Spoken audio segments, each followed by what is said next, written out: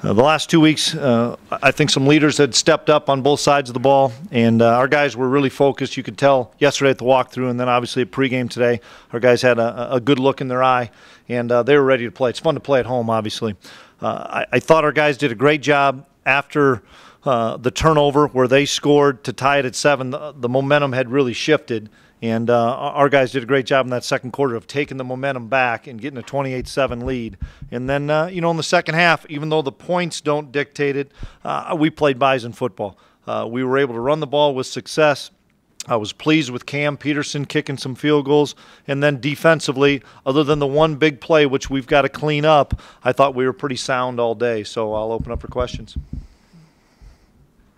At Carson's performance, when did you get a sense that, you know what, he's good to go, we're going to play him?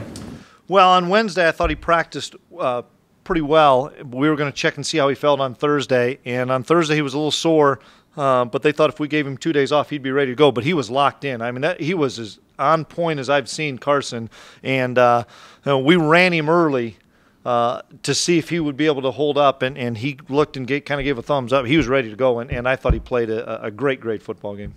Was that 27-yard touchdown run? Did that kind of signal to you that he was fine, at least ankle-wise? Yeah, he checked that himself at the line of scrimmage, and so Tim was kind of wondering. He goes, "Oh, he checked it into Q Power himself," and that told us right there that Carson was locked in and ready to go, and what a great run. C.J. Smith make a difference today? Yeah, he makes a big difference. We were able to, he made the first tackle of the game and just kind of got the tempo going. And then in certain situations when we went to man coverage, they tried to go to their receiver on that backside X, and that's where we usually have CJ, and he made some really good plays. So I was happy for CJ because I knew this first game, he hadn't played really competitive football since last January, and I was really pleased. I think he'll continue to improve. He'll continue to feel more comfortable, but he's a big lift for our defense. Morlock take over the top spot in the backfield? Well, he did some great things, and we're still going to roll those guys in, and Chase does such a great job out of the backfield, obviously. We can't wear him down as well, so we'll kind of look at the film and see where he fits, but obviously he played. I thought he had a great game. Nobody could tackle him. What a great day he had. Evaluate the offensive line. I know we talked about so many young guys, so many guys rotating in, just what they were able to do and step up. Yeah, I thought they played exceptionally well. We were able to run the football. We had over 200 yards of rushing, 280, 300 yards of rush. I mean, we really pushed the line of scrimmage, and I thought early on we set the tempo that allowed us to be able to run some of our perimeter stuff and then get back to the inside. But I was really pleased with all probably 7 or 8 guys that were in that rotation. They did a great job. Grabbing the momentum, how big was that screenplay where Morlock had to break some tackles on the 3rd and long? Yeah, it was a 3rd and long, and we were wondering if we were going to get pressure, and sure enough, they did, and we got into the right call, and I thought they had a guy that could have made the play, but Chase made him miss, and then took it to the end zone. But no, that was a great play for us. That really turned the tide.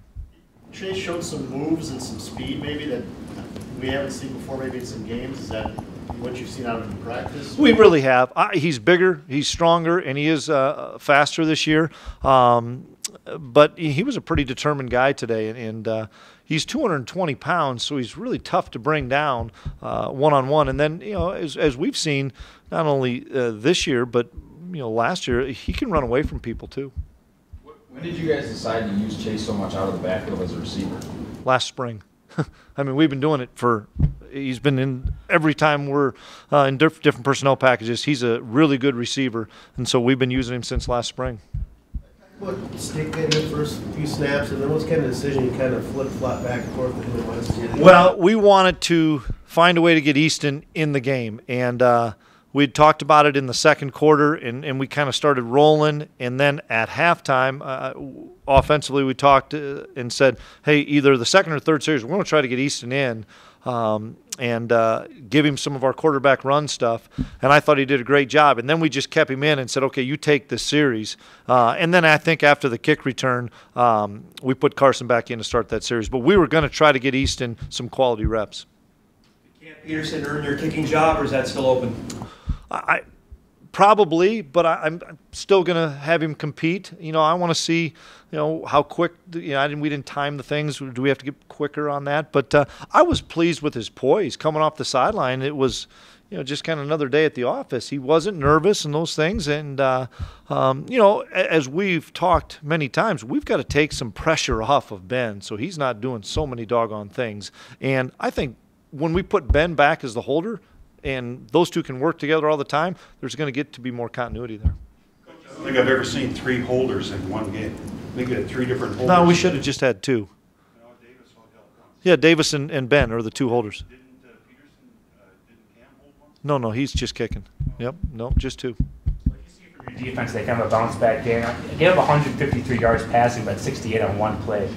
Yeah, I take that big play out, and I'm a defensive back coach. You can't take it out. That was frustrating, but I thought they played really sound, good football. But, they've heard a lot of things for 2 weeks, not only from outside but from inside our facility too, that we've got to show up and play better. And they were a pretty focused group, and CJ makes us better. You saw how Jordan moving inside makes us better, playing some of the nickel spot, because I think Jalen Allison's playing at a high level as well. It just gives us a little bit more speed on the field. How would you grade your safeties after that big play, obviously, but it looked like you had more I thought they depth played pretty well. We had a gaff on the big play, and we'll look at that and see what was the issue. It was a young freshman, but we'll look at that. We'll look at the film and see. We've got to obviously continue to improve and get better, guys. By no stretch was this a clean, great game for us. I think we left some points out on the board, on the field offensively. The big play, there's a couple of things that we can shore up. We got to shore up our kick coverage. We were really disappointed in that, guys. But because we haven't won since last January, this is pretty fun. We got to win. Let's enjoy it. Anything health-wise, any injuries that you don't come down to this? I know they held, I think, Pierre out with maybe a concussion, but we'll find that out. But I don't think there was a major thing that I'm aware of. You guys have done a lot of rotating on the defensive line over the years. I've never seen so much in the back 7. Can you talk about that, the linebackers and safeties? All that's based on personnel. So it's not necessarily one guy, playing because the other guy's not doing his job. It's just whatever personnel the offense comes out with, we have a different personnel grouping. And Bruce Anderson, that the future of what you like to see, that kind of speed? Yeah, they've got some speed, and I think the other thing you saw, Lance has got some speed on the edge too. He outran 7 a couple times to the corner, and we've got to continue to get those guys reps so that we don't wear out King and Chase inside, and then those guys have the speed to turn the corner. Williams running the jet sweep, is that finally maybe an answer there? Well, I think he can do it. I still think Shep can do it. But no, it gives us a little bit more speed on the perimeter. A lot of questions after the Montana loss. What's the biggest answers you think that were answered? Well, Montana's a good football team, and to play in that environment's a dang tough environment. But we were good the last 2 weeks. We were 1-0 for the week, and now we're back to 0-0, and we've got to prepare again for the next week. And so we'll enjoy this win for 24 hours, and then we've got to go to work because we've got the next opponent, and we're trying to go 1-0 right now.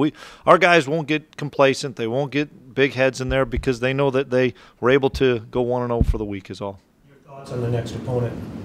I'm going to enjoy it, and we'll talk about it on Monday. Thing for January, I noticed you kind of went over there. Was that kind of an emotional thing for the team, or what was that? I thought it was really emotional, probably for Tyler Roll and for Tim Polasek, that we're so close to Tyler and his family. That's he's a Bison, and once a Bison, always a Bison, and it was pretty neat that we were able to do that for that family.